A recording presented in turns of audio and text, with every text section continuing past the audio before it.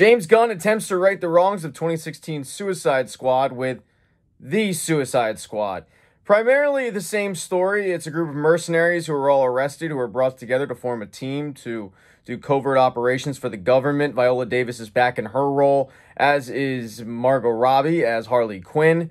But there's a whole new cast of people. There's a whole new cast of anti-heroes.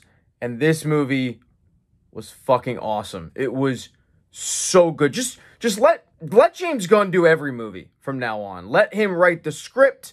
Let him form the characters. Give him Deadpool, please.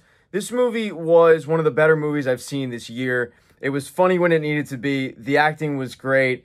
The characters were amazing. Margot Robbie shines in this role as Harley Quinn.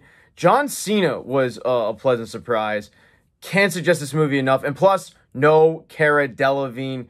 2 thumbs way up. Now's the part of the video where I ask you guys to please subscribe to the channel. Hit thumbs up if you like this. Smash thumbs down button if you thought this review was too vague. But definitely go see Suicide Squad. I saw it in theaters. I suggest that. But if you want to go see it on HBO Max, I understand because, money's tight out here. But it is absolutely worth watching.